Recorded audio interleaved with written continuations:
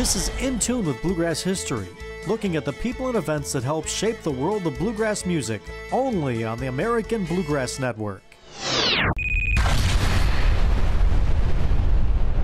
Who isn't familiar with the instruments that make up a bluegrass band? The unmistakable blend of guitar, banjo, mandolin, fiddle, bass, and dobro are the most accepted tools of the trade among bluegrass purists. But things could have gone a lot differently. Did you know that the father of bluegrass, Bill Monroe, toured and even recorded with instruments that are considered to be taboo by today's die-hard bluegrass fans? As a matter of fact, Bill actually hired an accordion player. She was the first woman in bluegrass music, Wileen Forrester. She was the wife of fiddle player Howdy Forrester, and she was a regular member of Bill's band. Her real name was Goldie Sue Wileen Russell Forrester.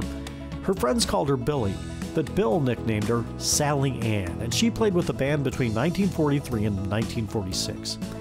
Even though the accordion didn't play a central role in Monroe's sound, she played on a lot of very important recordings of that time. Many of the songs she played on went to become bluegrass standards.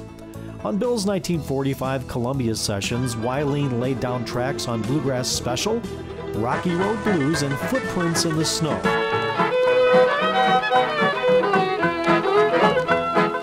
Some folks like the summertime and they can walk about, strolling through the meadow green, it's fitting, there's no doubt. But give me the wintertime when the snow is on the ground, for I found her when the snow is on the ground.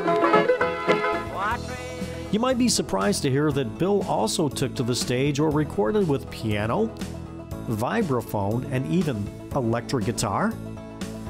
Some bluegrass legends, including Flatt and Scruggs, use drums in their shows. Others use auto harps and steel guitar.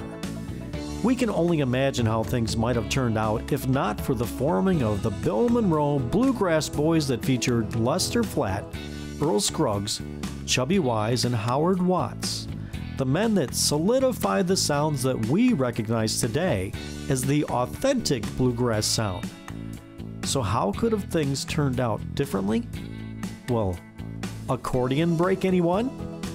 That's bluegrass history.